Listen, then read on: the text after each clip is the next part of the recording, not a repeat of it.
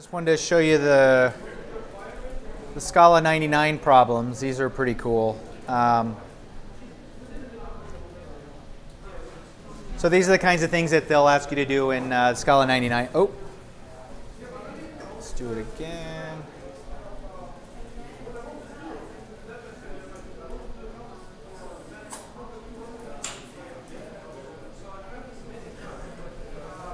You know, it's find the last element of a list, find the kth element of a list. Pretty basic stuff, but they get pretty hard pretty quick. Run length encoding, duplicate the elements, and I think down here, determine whether a number is prime. So it's got some recursion challenges. So it's pretty neat. I haven't gotten through all of them, that's for sure, but you know, you get through the first 20 or so, you get a really good feel for just the basics. I mean, most of the time when you're writing Spark code, you're not really doing anything super fancy, at least at first. A lot of times you're just calling libraries and things like that. But there's this the ETL phase is when you're extracting data from. If you're extracting data and you're trying to process it into a data frame or something like that, these kinds of tricks will come in handy. That's for sure. So so it's really great if you have some time. They're not too bad, and they have solutions. So you'll be able to take a look at the solutions. Notice that the solutions are in singleton objects. So you don't necessarily have to put them in an object. You can just define them and run them as a script from the shell. So you can get surprisingly far in Scala without having to compile. And I'll even show you some tricks in Spark where you can define functions in a separate script and then load those functions as part of your initialization. And that's sort of or you can compile them and import them and have access to the methods that way. But it's nice because you can if you're accustomed to using an IDE, you can get on your cluster and just kind of do these ad hoc edits on the cluster rather than going through the whole dev cycle of compiling and deploying and all of that. So it can make for a fast dev cycle in certain cases. But let's see. So we'll go into components of Spark.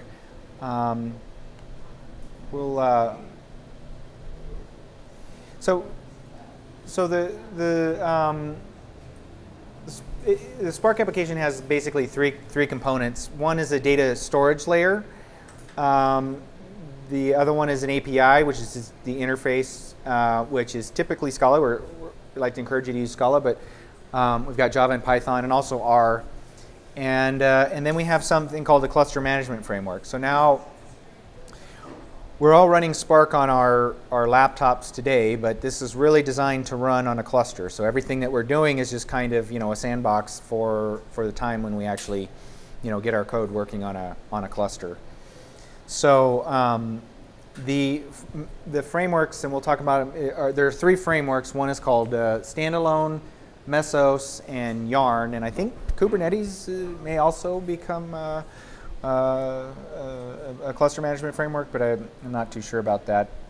He'll hear more about that shortly.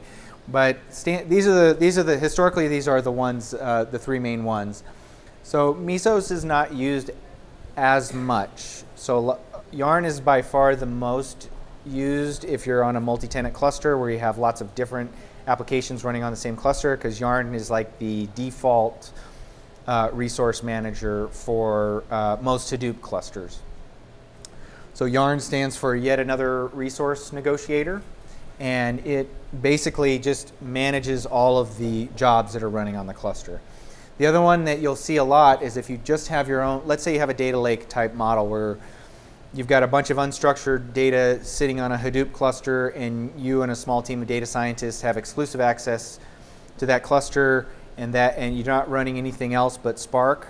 You can use a standalone mode, which would just Spark will create its own cluster management framework. So a lot of times it's a lot easier to install because then you don't have to install Yarn So standalone does not mean it's running on a single node. Standalone means it's a standalone framework where Spark is the only thing that's running on the cluster, but it's still running on a cluster. So the nomenclature always was a little confusing for me.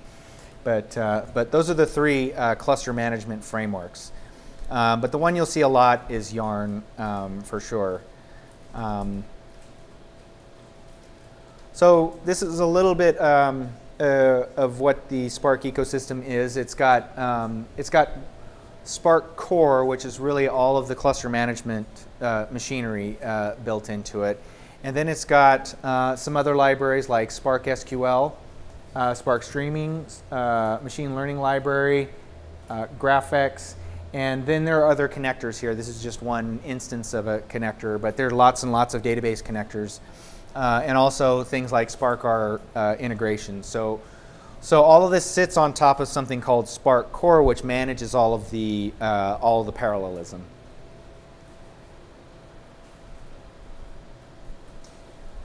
So it's the base engine for all the parallel computing. It does all of the task scheduling.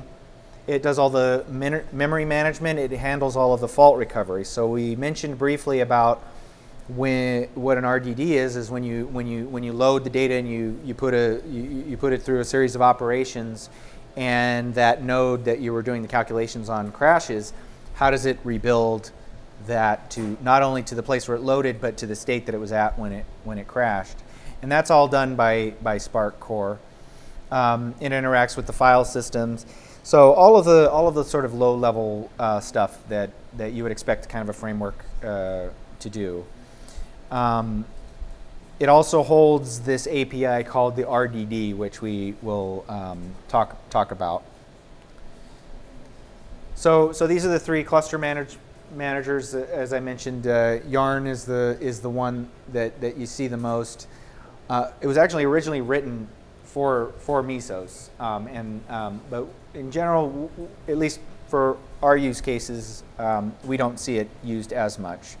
But I believe it's still used in practice. So this is kind of what a Spark program looks like. It's got a driver program.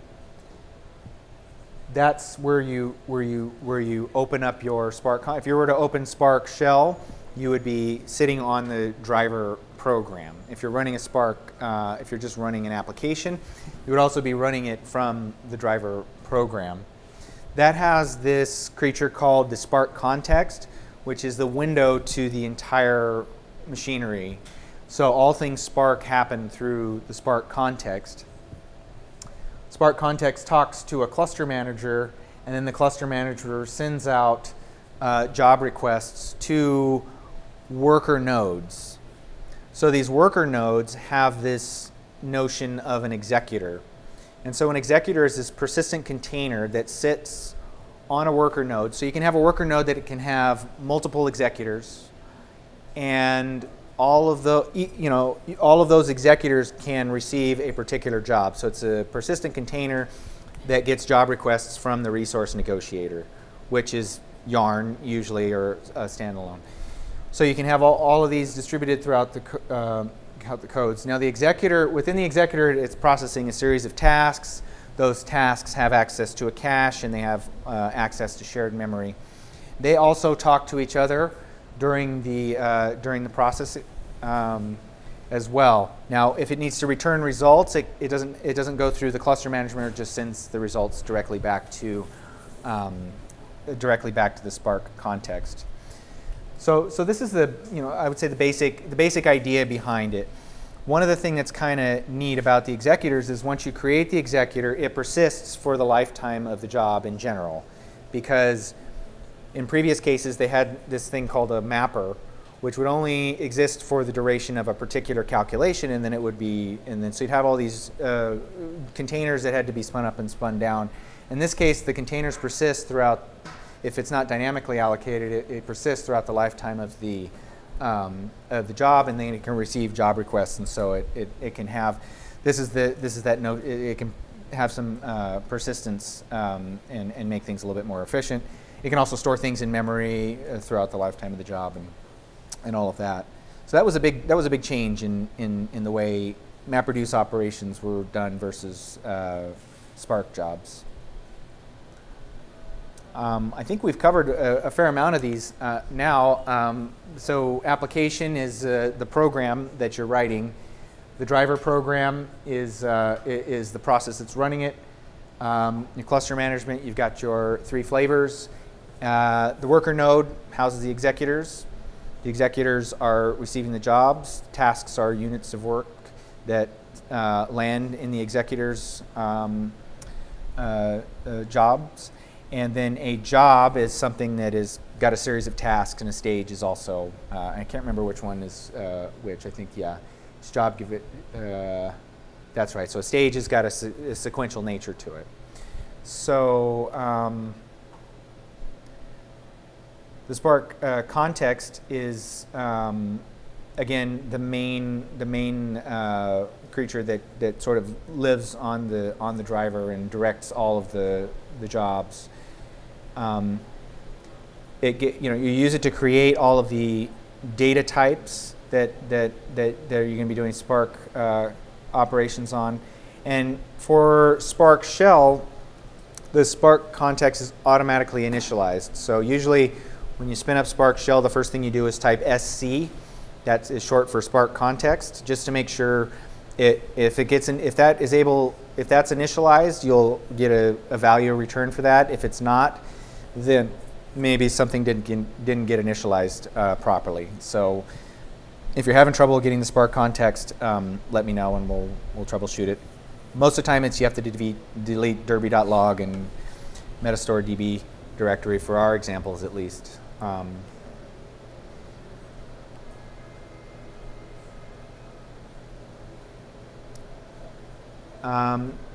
So we've spent a lot of time in the REPL from the Scala session. So the fact that Spark Shell has this REPL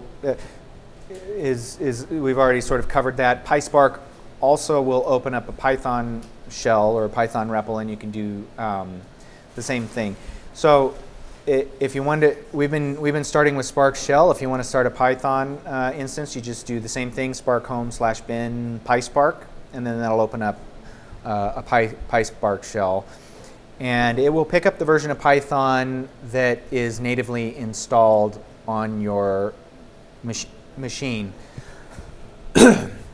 So if you've installed Python 3, some of these examples won't work exactly because Python 3 and Python 2 are a little different. And so just to be aware of that one. But also, the Spark context should be available when you bring the PySpark shell up. So you just type SC and it'll return a little object pointer. So just want to talk a little bit about the basic abstraction in Spark, which is the resilient distributed data set. And we've been covering this idea a little bit throughout the talk, but what it is really is it's a fault-tolerant collection. So a collection is a big list of items. An RDD is a parallelized form of that. So you just, if you have a terabyte's worth of numbers, you're going to do something called sc.parallelize. You can think of it that way. You create a very large list, maybe an iterator or something like that, so you don't use up too much memory when you do it. And then you say sc.parallelize that list, and then it'll take that list and it'll put it on the cluster. It can be operated on in parallel, so that means you can have each node work on a piece of it. It'll divide it up into partitions, and those partitions can each be operated on by the executor. And it's immutable once you construct it. So in Scala, things are already immutable, so you're already kind of used to the idea of immutability. But in an RDD, you don't have the option of defining it as a variable. It's always immutable. And it has to be because now you're always operating in parallel. So the 3 ways you can create an RDD is, as I said, take an existing collection and then just say sc.parallelize, and then that will create a parallel collection. And or you can load a file that's sitting on Hadoop. It's a parallel file already, so you just load it and it goes directly into to an RDD. Or you can transform an existing RDD. So we'll talk a little bit about transformations in a moment, but a transformation on an RDD always returns an RDD. So one example of a transformation is a map. So you add 1 to every element of that RDD. You say map x forward arrow equals x plus 1, and that will create another RDD with not the values, but the instructions to carry out that operation. And we'll talk a little bit about why that's important. But the main thing to remember is that when you do these kinds of operations on an RDD, it'll create another RDD. So it's this like parallel abstraction. These are all the files that are supported currently, and there are many other ones. ORC is one that gets used a lot too, but there are lots and lots of file formats for these. So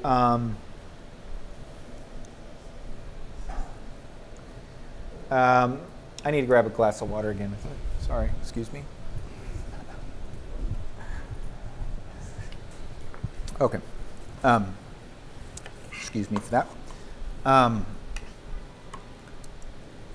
So the idea of a transformation is really is not to actually carry out the calculation, but to to issue an instruction to carry out that calculation. So you say, I've got a very large list of numbers.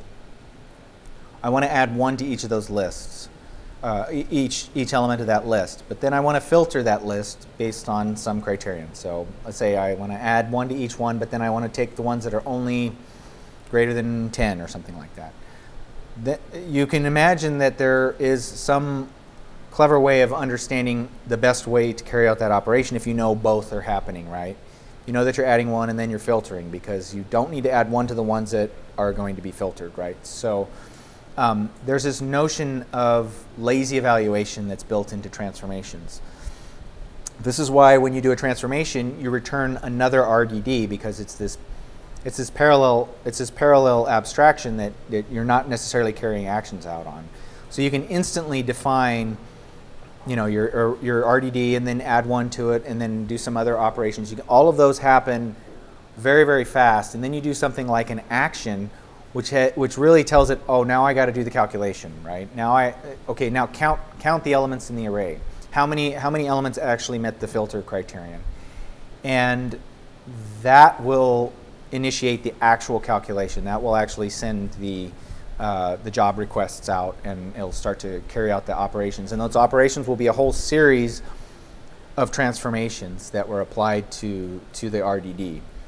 So so you think your code is running really fast, and then you hit an action, and then you're like, oh, okay, now so when you're coding this stuff, always keep in mind. So an action, the way to remember it too is an action always returns a local object, because then what it's doing is it's carrying out some kind of calculation and returning the object to the driver so that you can actually, you know, see what the value is and things like that. And so this whole RDD really has this whole series of operations, and it's called the DAG. When you see the debug logs and everything like that, it'll have you'll see DAG show up a lot in the debug. And so this DAG is really the key to the resilience, right? So what happens is, you know, if you lose your node, it still has that DAG which said, oh, I was supposed to load it, then add 1 to it, then filter, then do this, and then count and all that. And that's how it can have this fault tolerance, because it has a whole series of instructions stored already, so it can recover in that way. So that's the RDD. That's the resilient distributed data set. So that is one of the really fundamental ideas in Spark. And so here's some of the basic transformations: map, filter, this thing called flat map, which is like takes an array of arrays and treats it as a single long list. So for example, if you're reading a line of words, the first line has a list of words, the second line has another list of words. So that's a list of lists, but you actually want to just treat it like one big list. So that's what you use flat map for. Actions, so reduce is an action because it returns, it takes a very large list of numbers and returns a sum, right?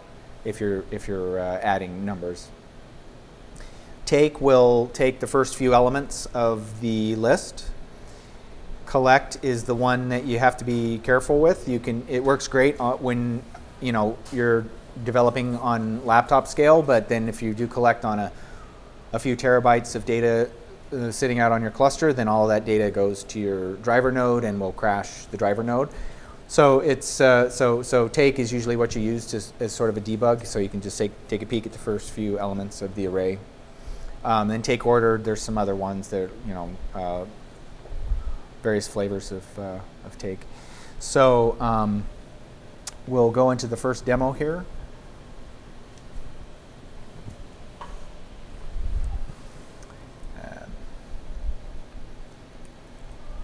And we'll see if we can get PySpark working.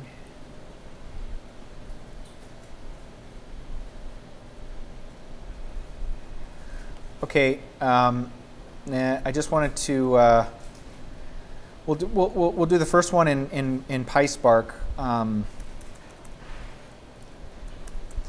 I think this is my one and only Python demo. Part of the motivation for putting the Python demo is to show how very similar Python and Scala are. So they're pretty much the same things with just a few minor changes. And and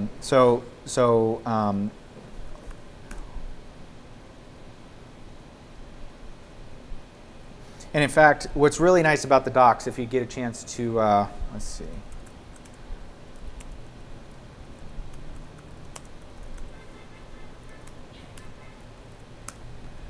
What's really nice about the docs is it'll have tabs of a Scala, a Python, and a Java version of the same code. So I verified that my Spark context was created. What this is saying here is that the Spark context is the master is local, which means it's not running in cluster mode. It's running in local mode.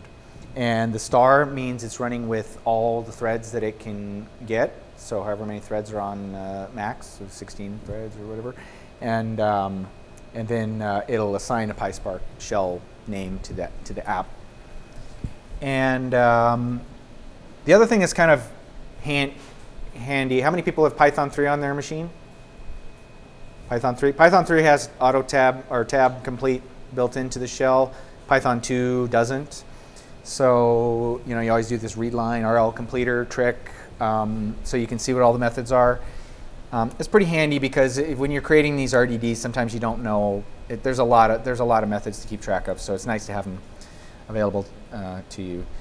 So, and then I don't remember all this stuff in Python 3. There's something like this to get to run.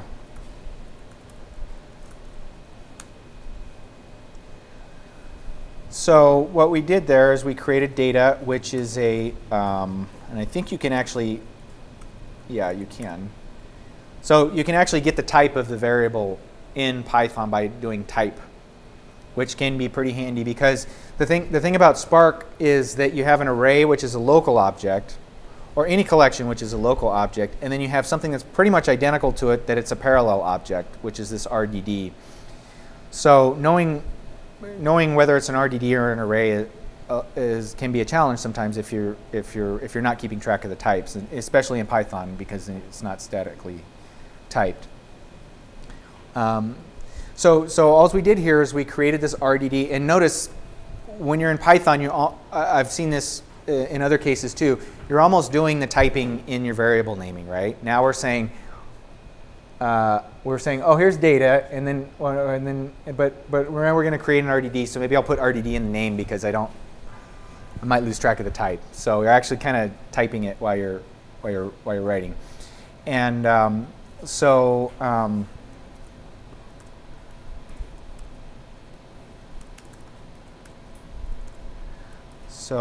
now you've got X range RDD, and I think you can, yeah. Yeah. So now it says, oh, this is this RDD type here. If you wanted to figure out what the type was. Now the only way you can get to that variable, to the contents of that, is either by doing you can't see what's happening in it as a RDD because it's this cluster abstraction. So you have to do collect, or count, or take, or one of those actions to actually get to the contents of it. And so that's what was sitting on the cluster, that list of numbers.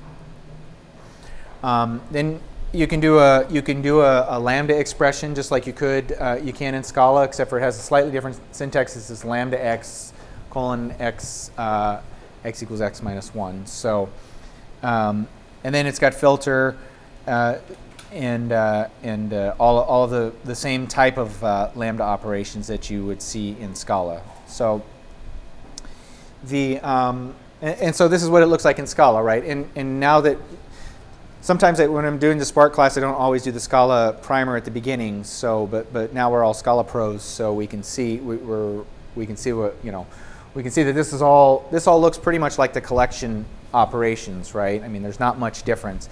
But the thing to remember is that these are operations on RDDs. So these are Spark. These are collections that are created by the Spark framework that do pretty much the same thing. But if you look. Filtered RDD,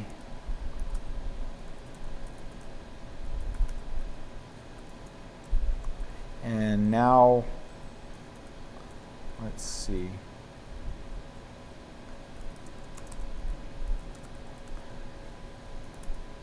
So these are the things that you can do with test, which is list here, right? And these are the things that you can do with RDD, or filtered RDD was what I collected, right?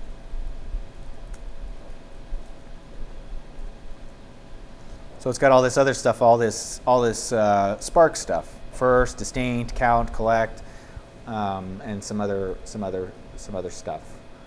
So so yeah, definitely the autocomplete will help you get a feel for all this stuff. So how are we doing for time? 3:15. Okay, so try to first demo in Scala. Okay, so let's talk a little bit about what we just did with those RDDs.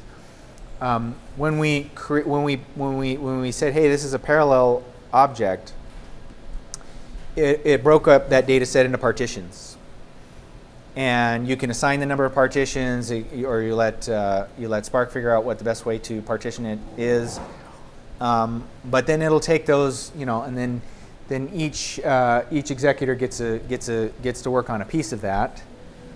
Then what we did is we did a map operation. We said subtract 1, and so each executor crunched through that, in parallel, and stored the result on the executor. So this is all happening pretty much at the same time. There's a little bit of asynchrony, but they're all completely independent operations. So it's not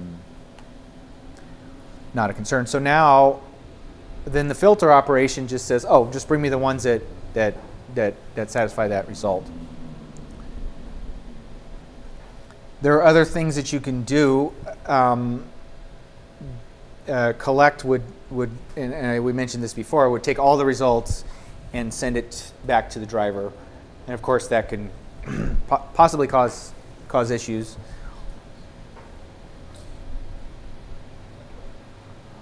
And this one is a count, and so this starts to speak to how Spark handles these counting operations, reduce operations. There's other clever ways. All this stuff is happening. So this is what I had mentioned about these sort of the notion of an iterable. You say you send it a method and you let it figure out how to do it in the way that's most efficient. And so what it does is it just goes to each executor, says, oh, add those numbers up, and then store those results, and then I'll just take those sums of those. And it does that for a lot of these types of operations, where it sort of does these node local operations and then sends the summarized result as needed.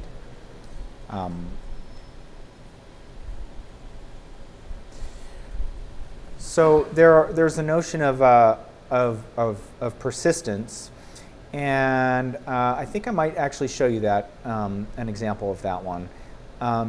So what you can do is you can persist your data on the cluster mostly in memory. So you've got your data, you load it, and you want to access that same data set multiple times very, very rapidly. And so what you do is you say, okay, store that in memory. And then there's other options here. If it spills over, it can go into disk, it can go in a serialized form or deserialized form, and various things. And so what this, a lot of times you don't necessarily, especially if you're using the methods in a high level, you may not need to do this kind of engineering, but you may. I mean, it may come up. But I mean, let's say you're just calling a machine learning algorithm. All the caching and stuff like that is handled already by the machine learning algorithm. If you're doing a data frames operation, a lot of the caching is already handled.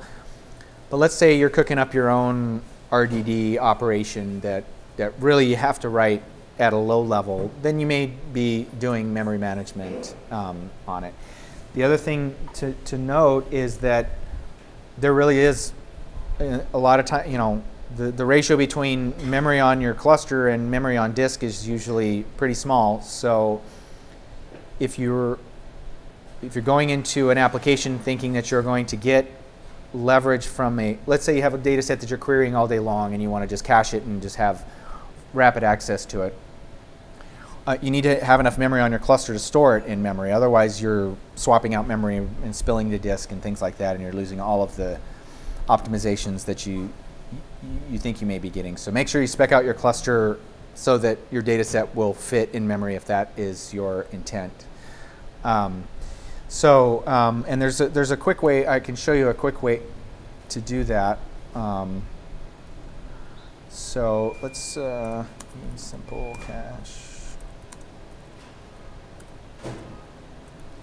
And then I'll show you a little bit of the Spark UI too.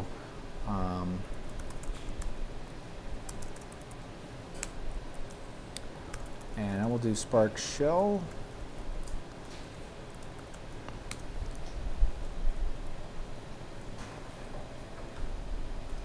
So I'm not going to get that much of a bump by caching the data for this example. We'll get a little bit of one, but not really. But you'll see a little bit of it in action. So what are we doing here? We're parallelizing this this range into 50 partitions, and then we're caching it. Now, the thing to remember is that caching is not an action; it's a transformation. So you have to actually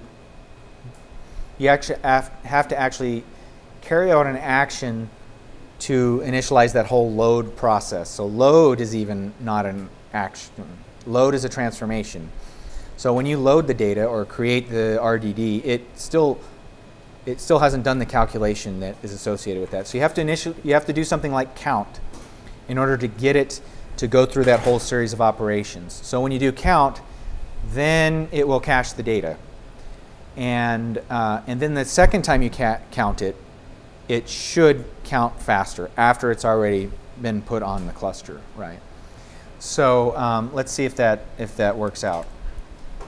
So again, to run scripts, I don't know if we covered this in the Scala examples because we were doing cut and paste. You do :load and then simple cache.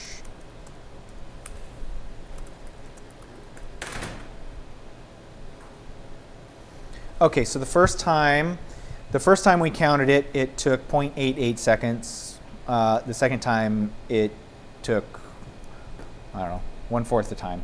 And so that can be up to 10x. That can be up to a 10x difference, maybe even larger in some cases, depending on how you design your system. But you have to design. Make sure you have thoughtful design in place when you're doing it.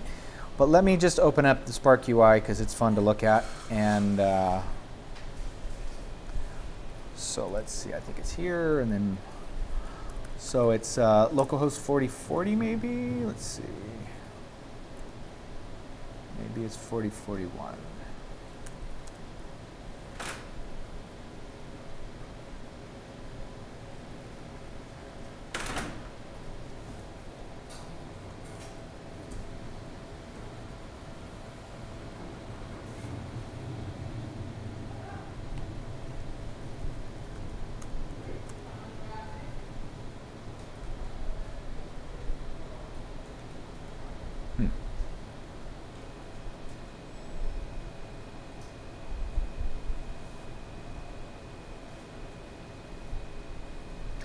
.43.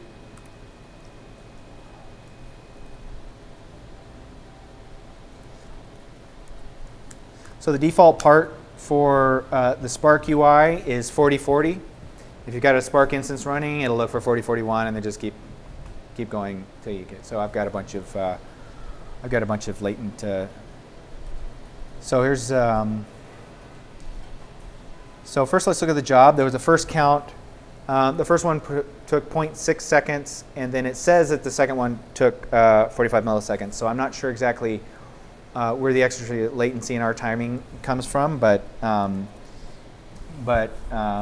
even here you can see that there's a difference. I mean, this is a significant difference in the count time. The other thing is you can take a look at the stages. Each count was a stage. The tasks were broken up into 50 tasks because there were 50 partitions. We cached it. So now it'll tell you, this is the part where you can really make sure your cluster is up to the job of the caching that you need to do. Is it's got a storage thing and it says, oh, I've got 50 partitions. It's 100% cached. That way, that's what you want. And this will tell you how much size is in memory. Then you can start to size out your cluster. This is your environment. This tells you all of the settings. For example, the Spark master was local star, and then it has the Java, a bunch of other stuff that will definitely come in handy for you. The scheduler mode, for example.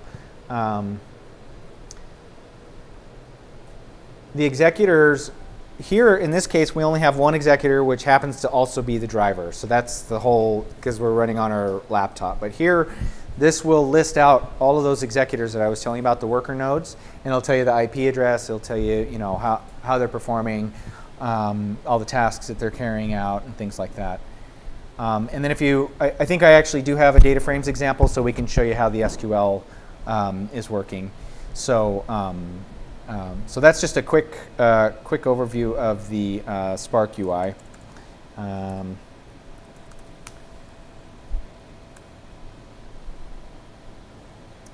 Okay, so we've got, we're looking at about 40 minutes to cover some of the libraries. In general, I don't get through all of them. So you guys can kind of, the ones I really like to cover are data frames, and MLlib, and then after that there's GraphX, Spark Streaming, and SystemML, R4ML, and some of the other ones. So as I start to get closer to the end, maybe we can discuss about which ones you guys want to hear about the most. All of these work pretty much out of the box. So if we don't get through all of them, you just do that load file command and then just run through the examples, and everything should work as expected. If they don't, please feel free to give me a call. Talk a little bit about SparkSQL. This is the module that takes your RDD and turns it into something called the data frame. That data frame looks like a table in SQL. So then you can run SQL commands on those tables. You can join those tables with other tables. Do all the things that you can do with database. a regular database. It is almost completely ANSI compliant, which means you can do nested joins and windowing functions and all the fancy stuff. But you can also just do your basic SQL workloads, which is sort of what I prefer, just to make it legible. But it's a pretty robust SQL engine at this point. So and let's see. Wait, let me make sure I covered the. Yeah. So yeah, the main abstraction here is this thing called the data frame, which is just a generalized version of an RDD. It's an RDD with some additional metadata that allows you to treat it like a table. And it's a collection of rows, and those rows each have column elements and things like that. So we'll show you what it looks like in practice. That'll be a little bit more helpful. Okay, so we're here, and let's do data frames.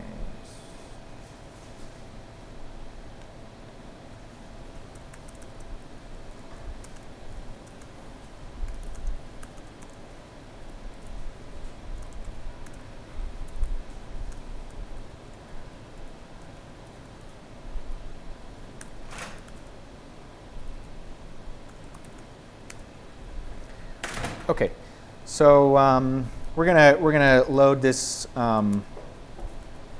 very large data file with 3 records in it, and we're gonna do some SQL on that. So I'll just go ahead and let's cut and paste it. Why not? So the first thing it's doing is it's got this JSON reader. So it's this spark.read.json, which just allows it to read JSON format. Again, pretty much all file formats are supported. I'm not sure if CSV is. It didn't used to be. You had to load a library for CSV readers, but for the most part, most formats are supported. When you're working with larger data sets, it's preferred to use the compressed formats, but for this debug, we can do the JSON format. So now you've got a data frame. You can do things that you're sort of used to doing with data. You can show and print schema, there's a bunch of other standard operations. And then the trick is to do this thing where you create this temp view. How many people are SQL? Like writing in SQL, prefer writing in SQL. Okay, so I do for certain workloads. It's really great. It's you can really do a lot with it, and so you create this temp view, and then you name your table. And now, if you just want to run, so there's a few ways to do it. This is sort of the more the more method-based way of doing it. You're just saying df.select. It's got a df.groupby. It's got all these kind of SQL-like operations that you can call as a method. But then you can just write SQL too. So once you've assigned your table here, this people table, then you just say select name from people, and then it will do your SQL operations. So let's take a look at what this one does.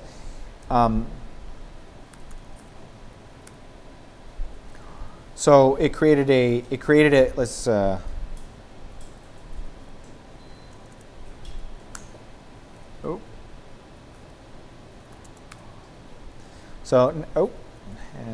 got to do this. df2.show. Okay, and so just what it does is I defined it here just so you could see that it creates another data frame from this operation. So this operation resulted in creating a new data frame object. So the output of a query is another data frame.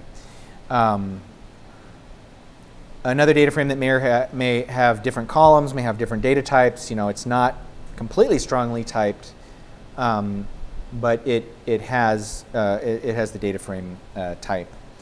So you can do other things. You can do filter. There's a few ways. I mean, if you're like an R programmer, this $ notation I think is you see this a lot. So it supports a few different ways of doing SQL. I still prefer the actual SQL. It seems to be a little more readable. But you can do counts and group bys, and this can be very handy for lots of workloads. It's also you do see a lot of cases where you actually have a workload that's already written in SQL using some other database, and you can just translate those SQL statements directly into Spark. So it does make some migration issues very, very easy. But it's great. And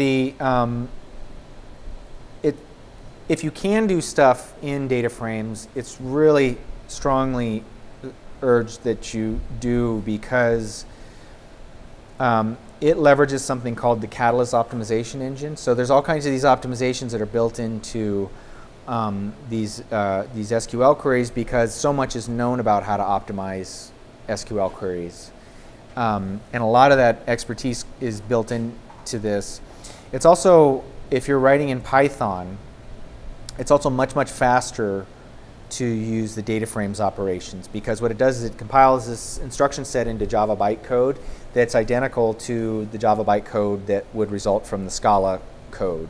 So it is the one library where you get virtually identical performance in both APIs. So it's definitely worthwhile if you're committed to PySpark workflow to try to write it in data frames if you can.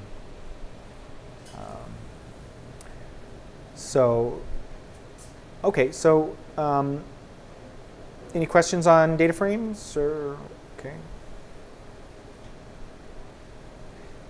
The MLlib is really the whole reason Spark came into being.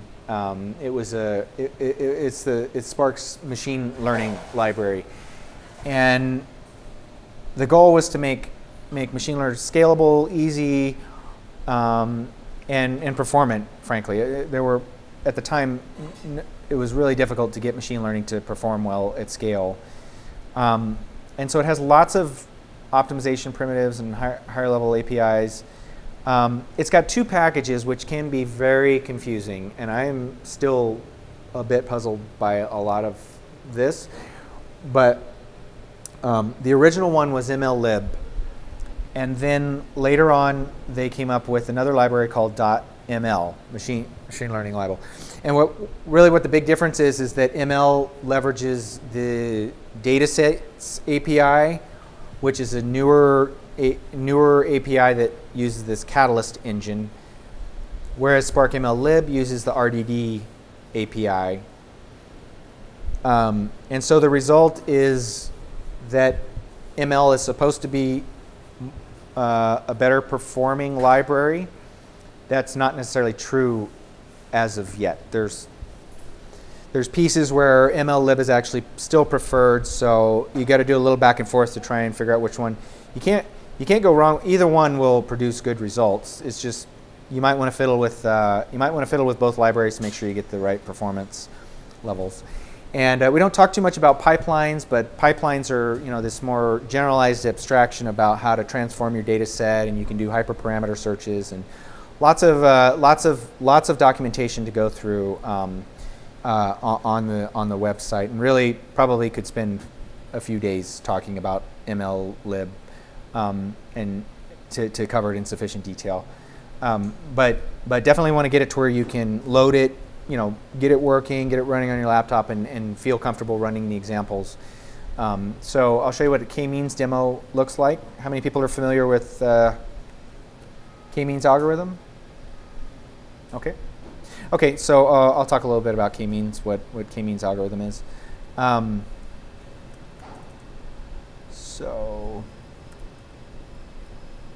I think we are in, yeah, we're in, and this is going to load, where is it? K-means data.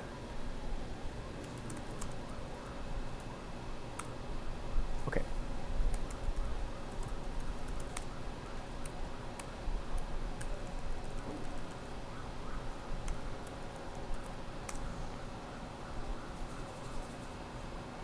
PySpark. So we're loading up PySpark here. And what we're going to do is cluster these data points. So this is a XYZ coordinates, or you can think of them as a list of coordinates. They happen to be the same XYZ coordinates. So this is x equals 0, y equals 0, z equals 0. Second one is x equals 0.1. And if you look at it, it looks, if you were to plot this on a 3D plot, you would say, oh, I bet you these points would cluster around that center point 0.1, right? Because they're kind of close. And then if you look at the second one, you say, oh, yeah, that would probably cluster around this 9.1 data set.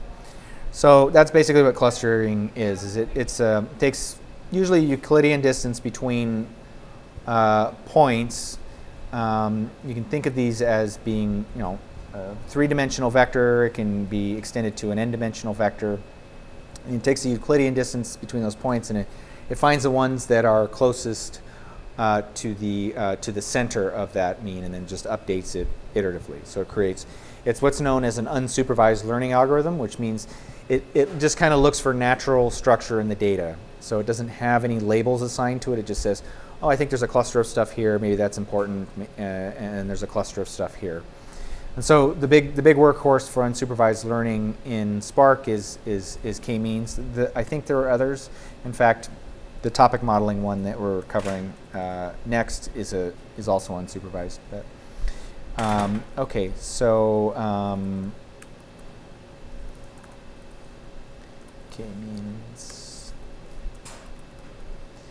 And really, I kind of wanted to get you used to finding. You can find snippets of code in the docs. You can find snippets of code on Stack Overflow.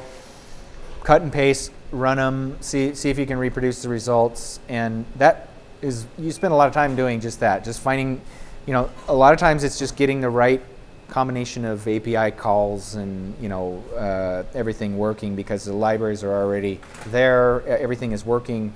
It's just a matter of hooking up the wires correctly and interpreting the results. So so let's see. So so this one, I think center will tell you the names of the clusters. Oh no, how about clusters?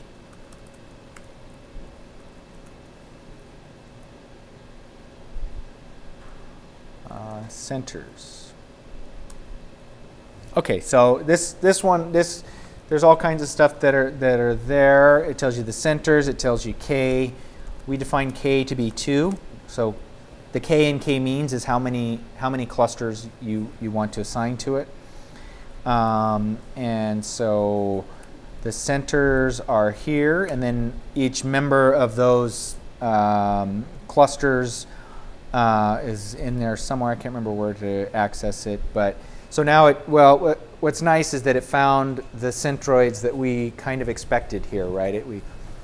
We saw that the data was clustering around those 2 points, and it turned out that it was. So those are the kinds of things that you can do with these basic algorithms, and I think this one came out of the docs. So a lot of this stuff is just, they're in cells. You copy it directly out, run it, see if it makes sense. And the next one is topic modeling, and this one's done in the data science experience. You can run this code on your, from your laptop. The only reason I put it in data science experience is because it has Brunel installed, and that's kind of cool to do some plotting. So, so this one is, let's see.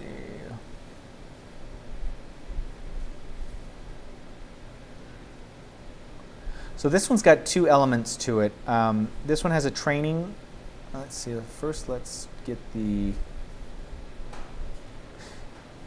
We're going to.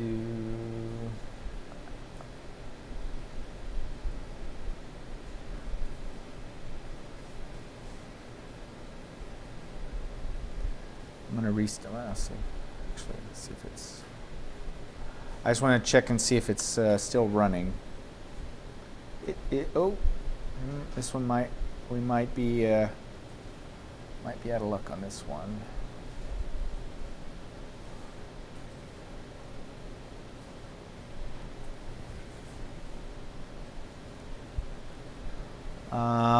Had some caching issues on that one, so I want to review. I want to review what's happening with latent Dirichlet allocation. So, latent Dirichlet allocation is a method for modeling topics. So it's an unstructured learning, unsupervised learning algorithm, and what it does is it takes a body of articles and clusters them into topics, and it says a probability. And then, so it'll have, let's say you specify 10 topics, it'll say each one of those topics emits words, and the probability of there's an article that has a fraction of words that were emitted from each topic. So by assigning these probabilities, you can say, oh, it's probably got 10% from a topic about Trump, and then another 10% as from Putin, and various topics. But it's a mixture of topics that go into each model. So I'll show you. It'll make more sense when slow kernel connection. Oh no. Let's see. Maybe this will.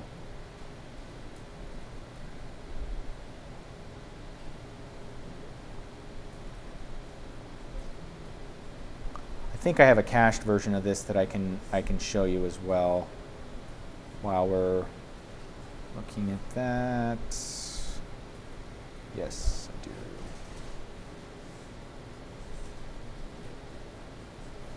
So I'm just going to walk you through the training of the model first.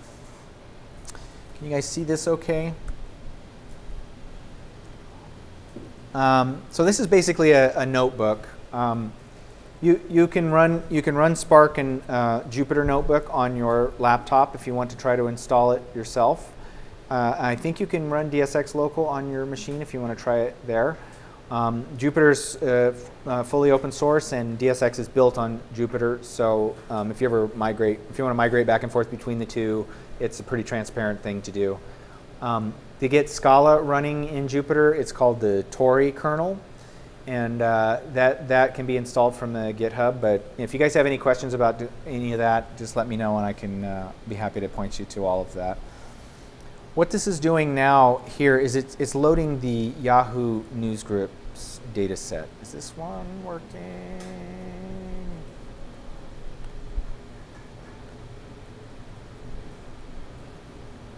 Yes. Okay. And then how about this one? Still a slow kernel. Okay, so that's okay. We'll look at this cached one. So it's going to load the data set, which looks like this.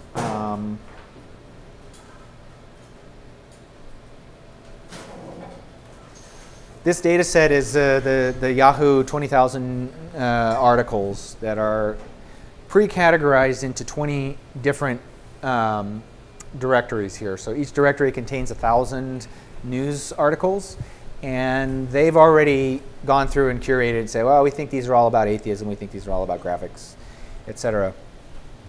So what we're gonna do is we're gonna model those topics with no prior knowledge of the topics that were assigned. So we're hoping that will naturally coalesce into topics that are similar to those that were assigned. And so this is, first thing you need to do is create a vocabulary array. This means it counts the number of times a certain word occurs. This is, I was saying, one of those word count challenges. This is definitely something that's a large data issue. Here we're actually loading some data. And, oh, wait a minute, let's see. So we're back here. This is just all of the boilerplate that goes into creating. You're going to create the corpus, and then based on the corpus, you're going to train the model here. So basically, there's a lot of boilerplate that gets into, you create this sort of documents object, and then you create this LDA object with all the topics, and then you say, train the model. And that's basically it. So a lot of these machine learning, it's got ETL, it's got, and then it's got some kind of training operation that usually takes a very, very long time. The output of that will be a model, and then the model will be applied to new data, right? So that's usually the way that these machine learning workflows go, and they're much more formalized in the ML pipelines. But that's the basic idea. So we ran it. We created a model, and now what I did here is I had two notebooks. I ran the model on one notebook because that's a time-intensive part, and then I had another notebook that loads the model, and so you'll see that in practice as well. So you'll have some batch operation that trains your model periodically, and then you deploy it somehow to some other, maybe Spark application or maybe some other service layer. And so then what we've done here is we loaded that very same model that we wrote, and also loaded the vocabulary. These are the topics that it came up with. The first, so it gives you topic 1. These are the words with the scores, and it's kind of hard to read. There's a lot of stuff to go through, so we do this this Wordle or text cloud, and this will this gives you a little bit of a feel for what the contents are. And I can't remember. Oh yeah, this one I think we thought it had a lot of electrical, and it had a lot of scientific terms in it. So if we look back up here, this is the unstructured part, right? So it just gives you a, which one was it? I think we said sci.electronics. We looked at that topic cloud and said, that looks, and this is kind of what unsupervised learning gives you. It gives you just some cluster of results, and you begin to assign labels yourself. So we're saying, okay, that looks like scientific electronics. Now we can show these with the weights, and this has, conductors, Mathematica. It looks, like that. And then so we load the first article in the electronics directory, and we say, okay, so this is just the first email. I don't know. It has a bunch of stuff, and a transmission to a reliable underwater. That sounds scientific and electronic. Wireless communications, antennas. Okay, that seems like that might be a topic. So we take that article and we say, what is the topic distribution for that article?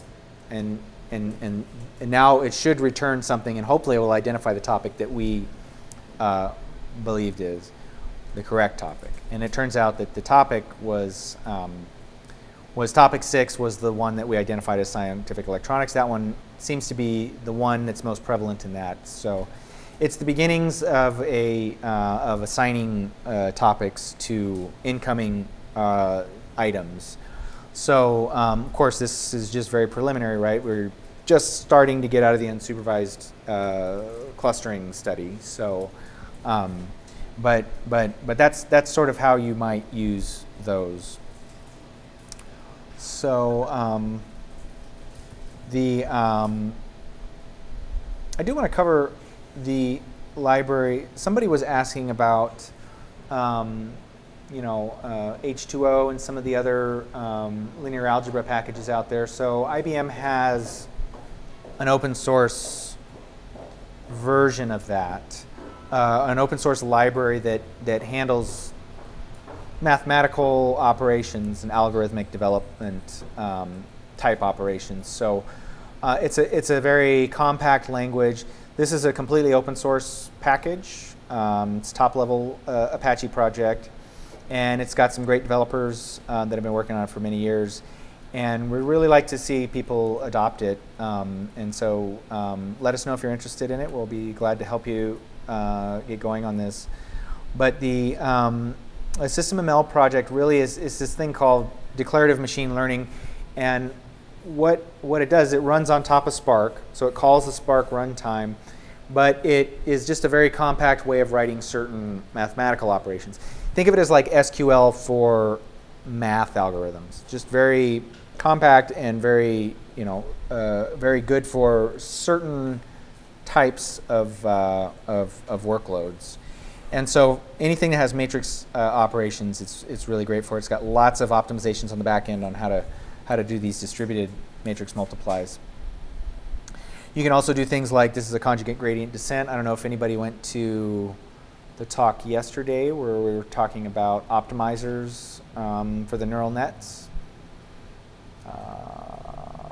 Sure. So this would be one of those algorithms for solving, for the weights of a neural net. It would be one of these optimizers, and these can be hundreds of lines in even if you try to write in Scala or Java or some language. So for this particular mathematical notation, it's very good for writing this kind of algorithms.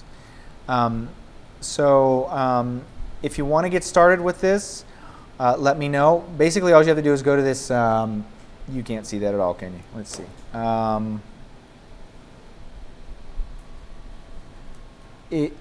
If you want to try to get going with there's two examples. You can go to the download site, and it's this binary here, and you unzip to the location, and then there's a jar that's in there. And that is in the SystemML 0.140 directory. And then at the command line, this is just kind of a nice thing to know about running Spark shells. If there's any library that you want to run manually, there's a variety of ways to do it. But you could just download the jar and then just do -- jars, and then it'll bring in your library, and then you can import all of the features of the library. I'll quickly, actually I will, in the interest of time, since we are 5 minutes, I will just walk you through the code so you see what it looks like.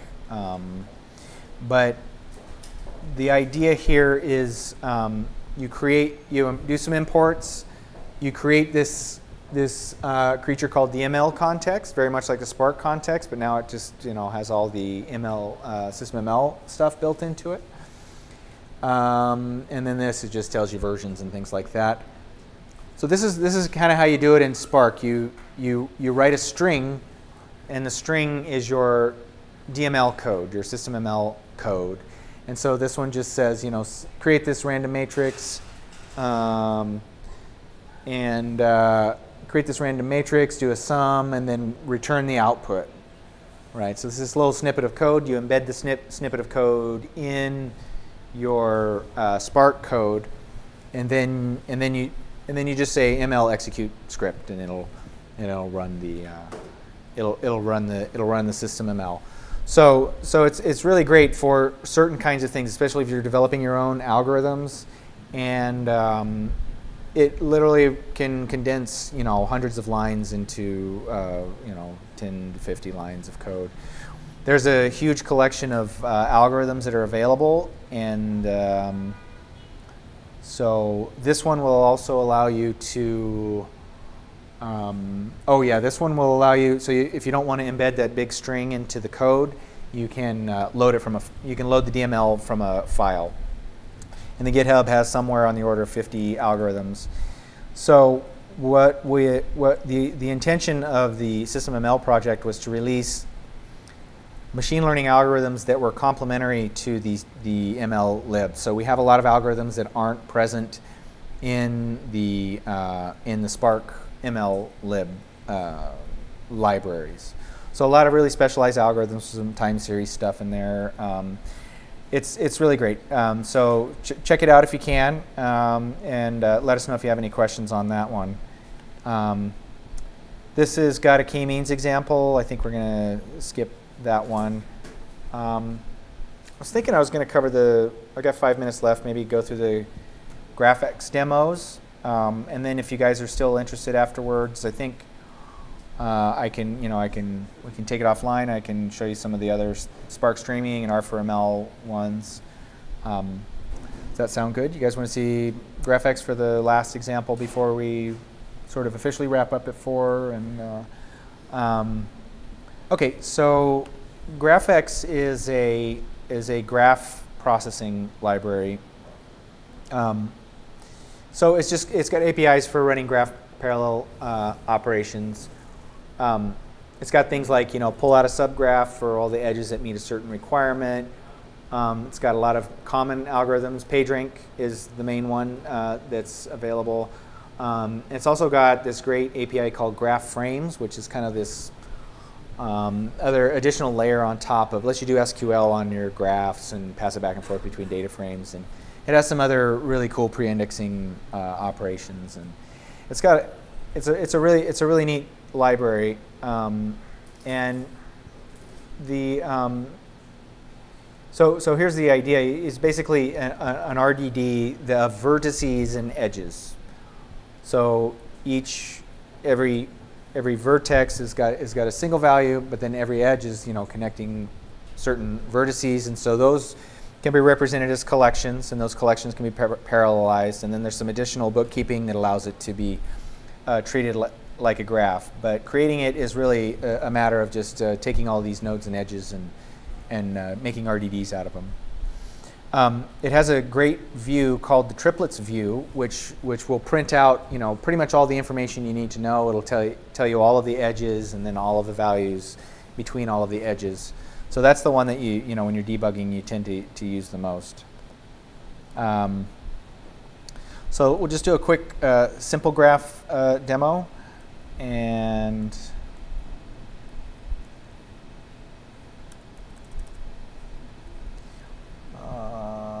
simple graph, yeah, we'll do that here. So see if I don't know if I can do this in 2 minutes, but I'll try to. What's a typical use case where you might want to do a graph analysis? That's a good question. So it's usually connecting the dots between. So it's always like I'm friends with you and you're friends with her, but they don't know that her and I may have, me and her might be friends because we share you in common, right? That is actually kind of hard to do at scale with any other kind of data structure. So it's usually it's that complex chain of connections that graphs can work out. The other thing is like distances. If you traverse a map, you can find the shortest path through a graph using special algorithms that work on graphs.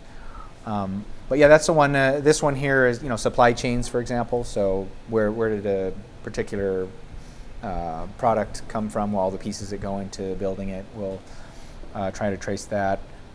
This one here, we're doing I have one where it's a clickstream example. See, I'm going to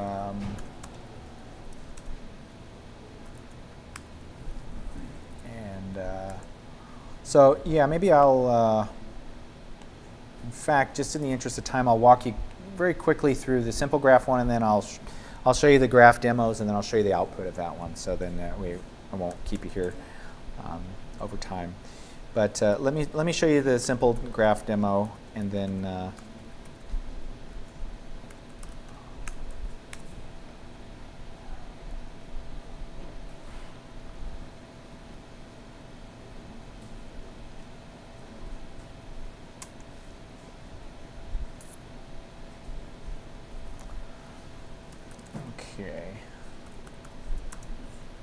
So again, feel free to run these at home, and let me know if you're able to get them working.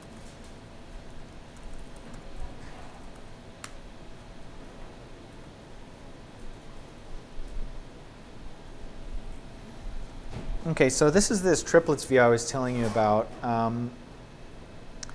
So basically, we've got this. We created this users. Created this users array. Did it again. Let's work on that.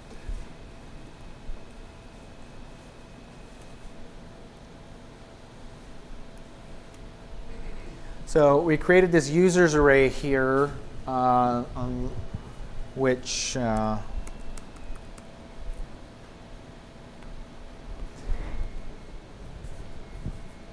created the users array here, which has got two fields. So you can have two different descriptors. These are stored in tuples, and then they have a long integer identifying the nodes. And then you have relationships. So now 3 is connected to 7 as a collaborator, right? So that's the edge with the value. So this can be a floating point, this can be a string, this can be a variety of things. And then we have this default user, which is John Doe if there's a missing connection. And so so Peter is the student of John Doe, which means that Peter didn't have a proper edge set up. So let's see if we can figure out where that is. Peter.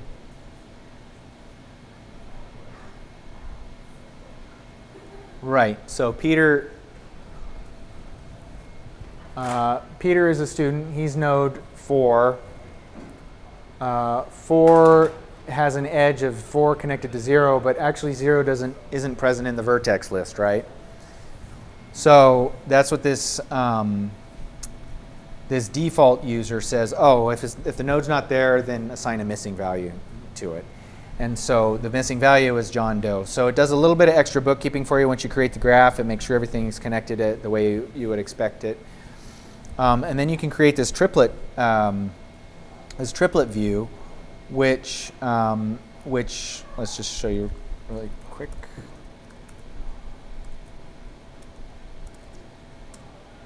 So triplets returns an RDD, so you have to collect it to see what it is.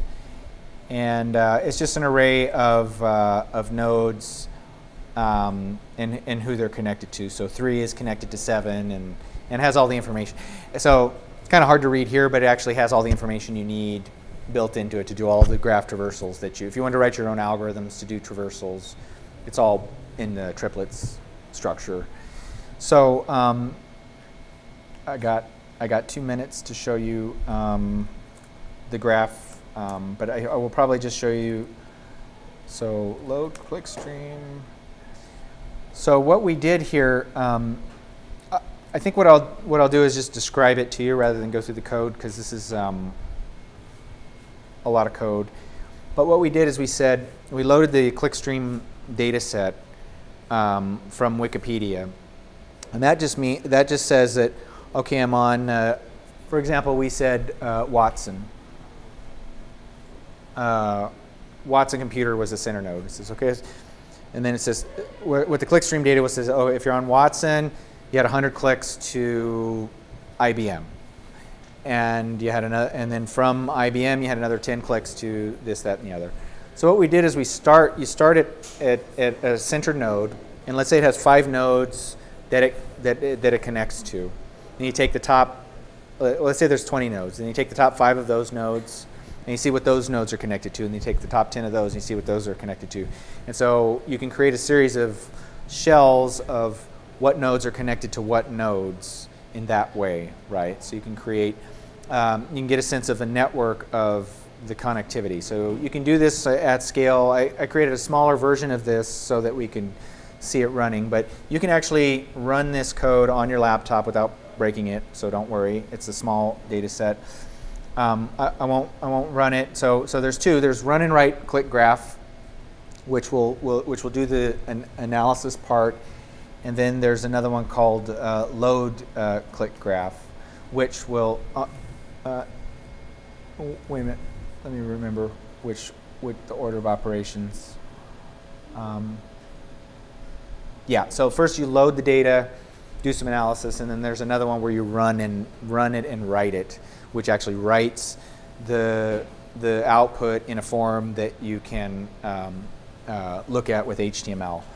So then what it does is it puts it in this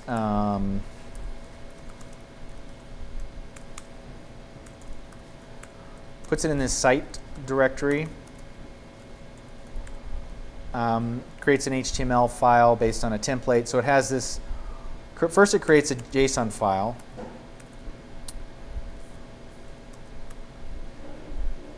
And then from that JSON file, it creates,